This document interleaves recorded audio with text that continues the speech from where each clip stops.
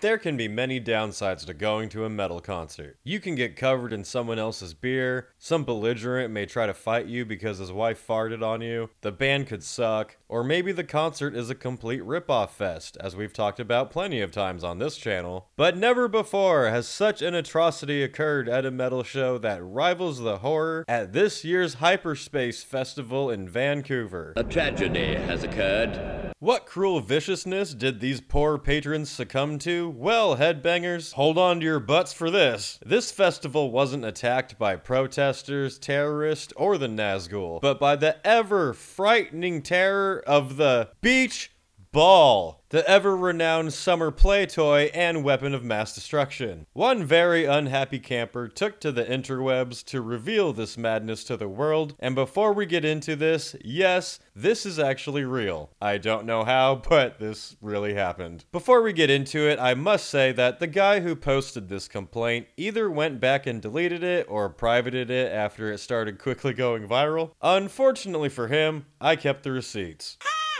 But fortunately for him, I'm not a complete dickhead, so I did clip his name out of the shot. I'm kind.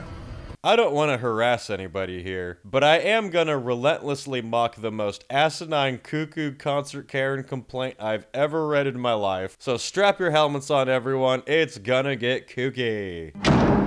Headbang the like button, stage dive onto the subscribe button, and windmill the video to your friends. And did you know that for just 99 cents a month, you can help support a broke-ass metalhead make stupid videos? If you're a fan of the channel and you'd like to show your support, consider becoming a member. Memberships are only 99 cents a month, and each one really helps me toward my goal of creating a life-size Godzilla to invade Canada. Our Karen in question went on a full tirade here, and while the term Karen would make you think this was some kid's mom, this was actually a dude that suffered this beach ball meltdown. That's not your mother, it's a man, baby! Yes, folks, apparently men can suffer from Karen syndrome as well.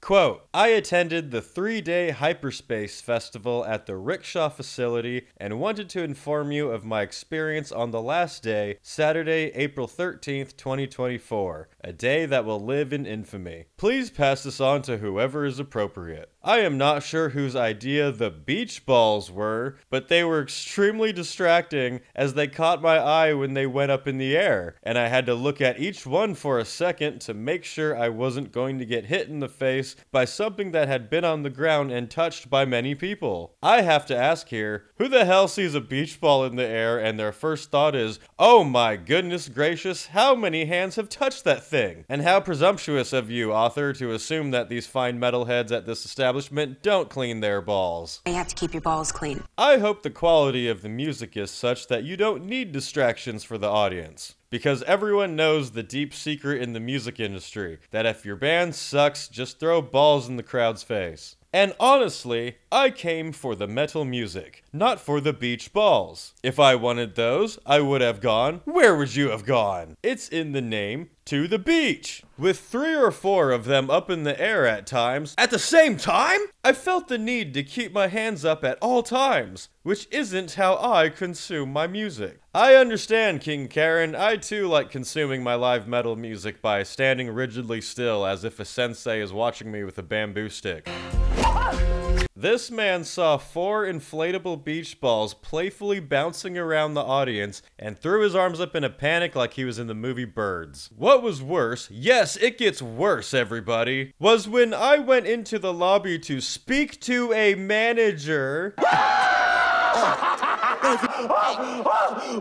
I can't breathe! Yes, you did hear that correctly, ladies and gentlemen. This creature here just went full-blown super duper Saiyan King Karen and is seeking the manager over beach balls. This person seriously does not like having balls in their face. That's why you have to keep your balls clean. To suggest not having beach balls at the next event, one of my worst customer service experiences of my life occurred. Oh, do pray tell Complaint King Karen of the tragedy that has been bestowed upon you. The lady who checks the tickets didn't know anything about beach balls, who the manager was, and said something vague about a tour manager, but didn't know who it was or where she'd be. This goonish cretin went and bothered some random ticket taker and was flabbergasted that they didn't know all of life's deep mysteries. And speaking of concerts, before we continue, this brings me right neatly along to the sponsor of this video, me and my band Dark Insanity. We are performing our first festival in Europe called Tolminator, which takes place in Slovenia this summer, and we could really use your help to get there. We have started a GoFundMe to help us get over the pond and bring our metal to the headbangers out there, and any help we could get along the way would be greatly appreciated. Link to the page can be found in the description of this video, as well as links to many other cool things I offer. Anyway, back to the video. My next stop, your next stop. He is continuing his crusade. This aggression will not stand, man. My next stop was the bartender, who is the owner or manager in some establishments. Yeah, maybe at Bob's Hole in the Wall. Probably not at a venue that's hosting a couple hundred people. Have you been outside before, sir?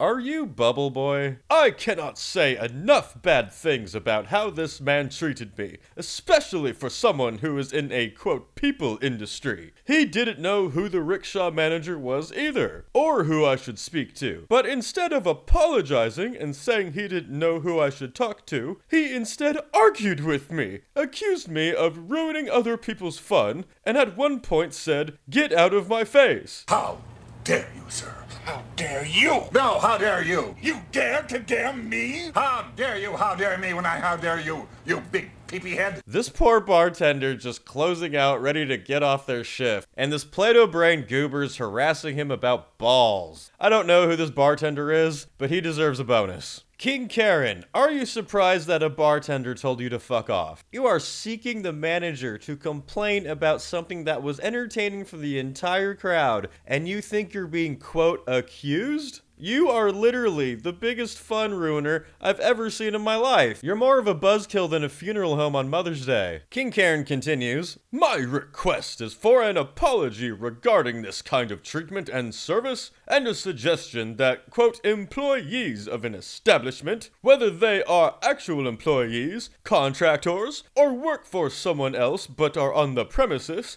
know who the manager is for customer complaints. I cannot differentiate between who works at the club, who is part of the festival or tour, or who is completely independent. If that's how it works, everyone should know who is in charge. This strange specimen thinks that at every metal show, a leader should walk out on stage and go, "Attention everyone, I will be your captain for this evening." The bartender should be disciplined, and ideally not have customer interaction because he is an angry human being. Sir! Sir!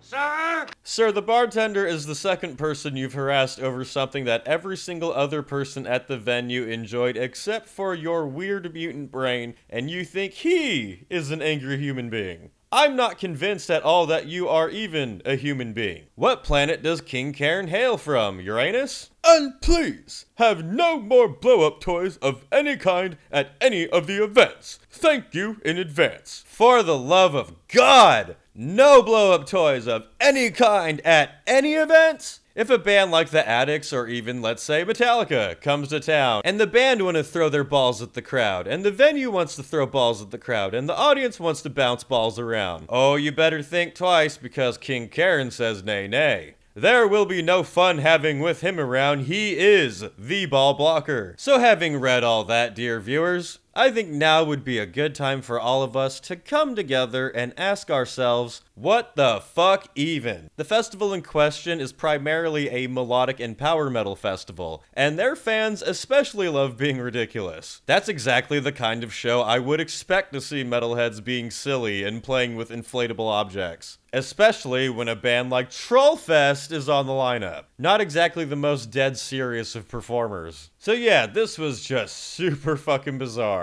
King Karen, the concert complainer, may have gone anonymous, and I'm honestly happy to keep it that way, but this post shall be marked down in the book of heavy metal as the most insane asinine, straight up, unabashed Karen shit of all time. Man, what a weirdo. For more from me, check out my band Dark Insanity on Instagram, here on the channel, and now on all streaming platforms. We just released our debut EP, Rabid Psychosis, now available. You can find us on Spotify, on iTunes, on Apple Music, on OnlyFans, we're everywhere.